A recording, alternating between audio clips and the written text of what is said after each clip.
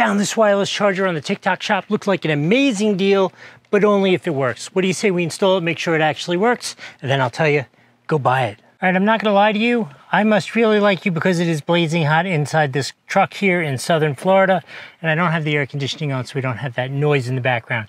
So this is an old favorite of mine. It's one of the few that I've found being able to really support this giant size phone, no problem, but it's got no wireless charging.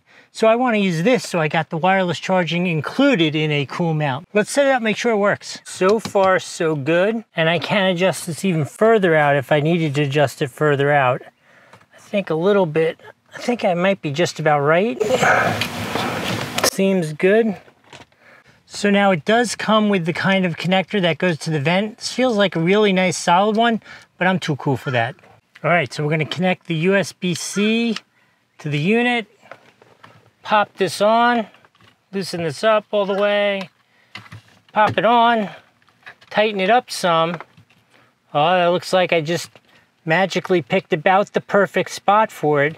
I love the buttons that when you press it, it opens it up, press it, it closes. One little bit of a minus here for me is the length of this cord is not gonna get to my high-speed power supplies.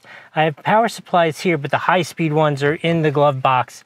So I'm not gonna be able to reach it. I'm gonna have to replace this with a longer cord for my car. All right, so here's the big test. Can it grab my big phone? Dun, dun, dun, dun, dun. Perfectly. That works pretty perfect. That's really cool. I love the way it connects. It fits on nicely. The wireless charging is a plus and a minus. For me, I use the Android Auto all the time, which requires a wired connection from here to the car so that everything operates off the car, just like Apple Auto, although Android Auto is better.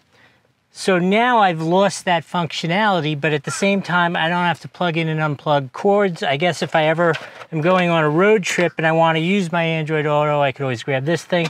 Overall, this thing's super cool for what it is, and the price on TikTok is amazing.